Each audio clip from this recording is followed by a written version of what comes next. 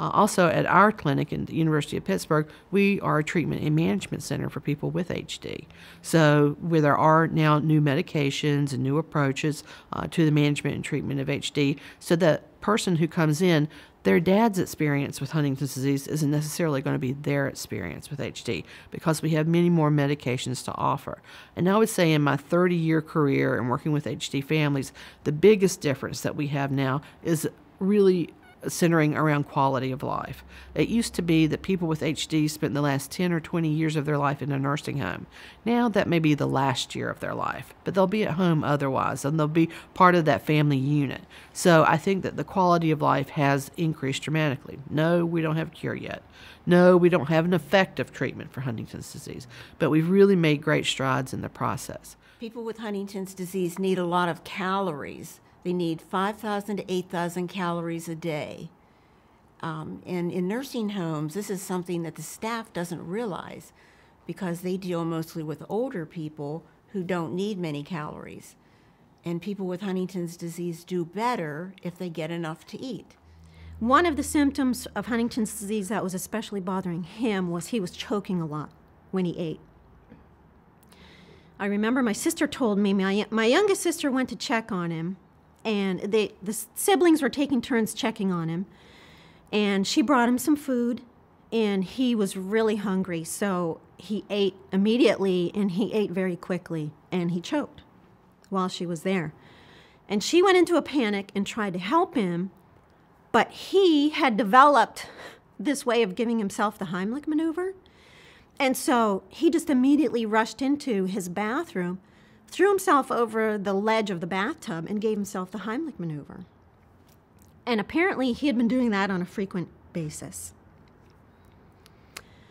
We got to a point where we decided as a family that it was much too dangerous for him to be living alone in this mobile home. So we got some agencies involved that agreed to help us, and they went to his home and told him that he was not able to live there any longer. They wanted to take him out of the home, have him checked out, and to get him some help. So that's what happened.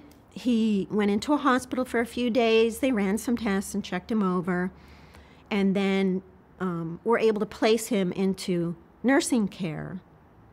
He was in the nursing home for 3 weeks, and I think it would have been something that he would have liked, you know, had he been given enough time there, because there were people around.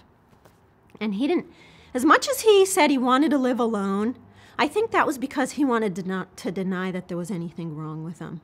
But I think he really liked having people around. And let's face it, they were making 3 meals for him a day. You know, they were cooking for him, and there was food available, and there were people to talk to and check on him all the time. Unfortunately, somebody had brought him a lunch. He was supposed to be on a soft diet. Somebody brought him a regular lunch and then left it in his room with him, and he choked.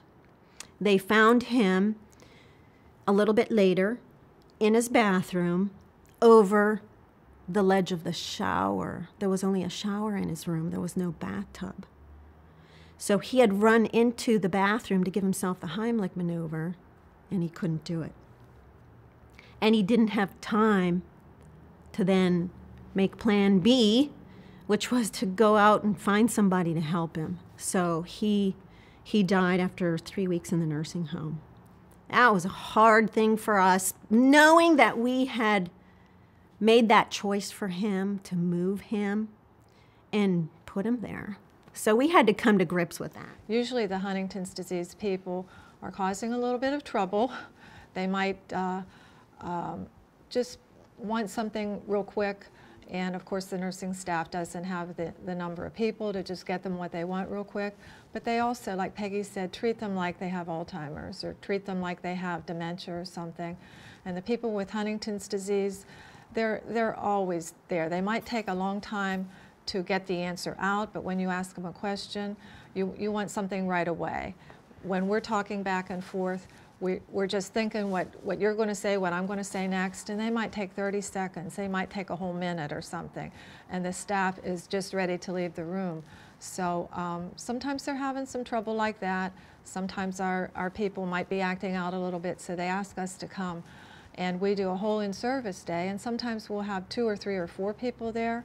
Sometimes we'll have family people there. Sometimes we'll have 100 people there.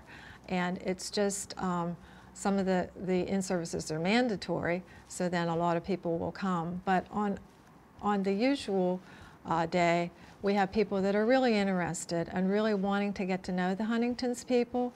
And once they get to know the person, then they're able to treat them better, and they do get along better. And if one pill's good, 2 has to be better.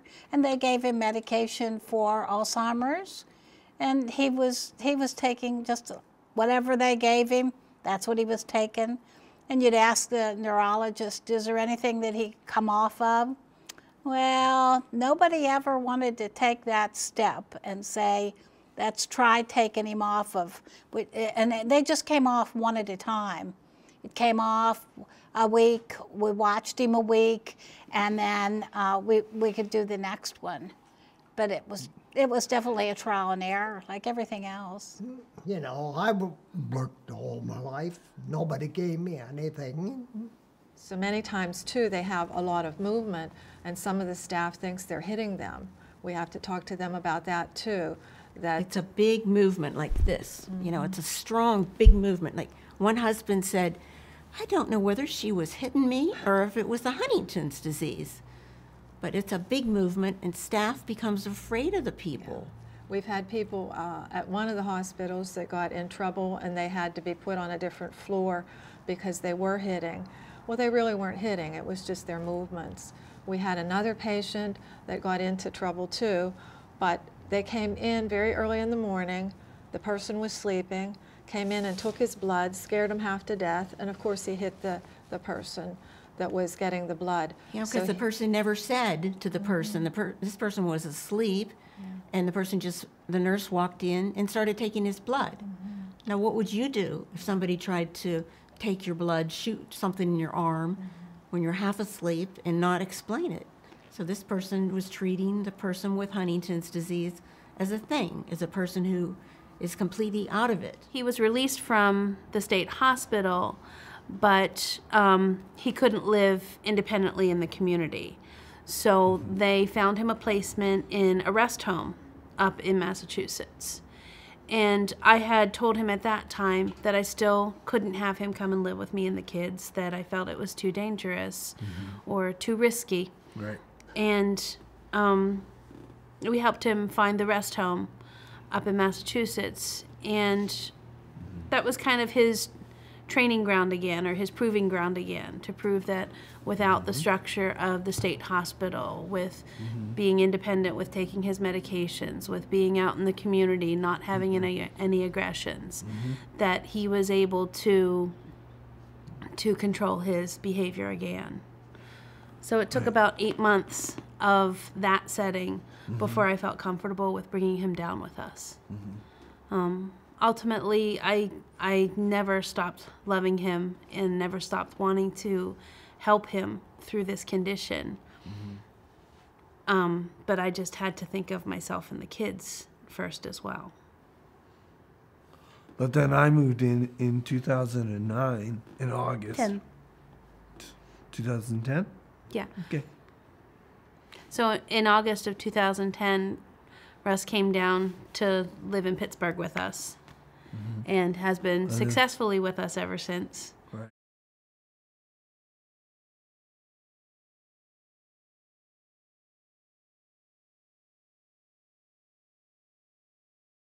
He An was, old insane asylum.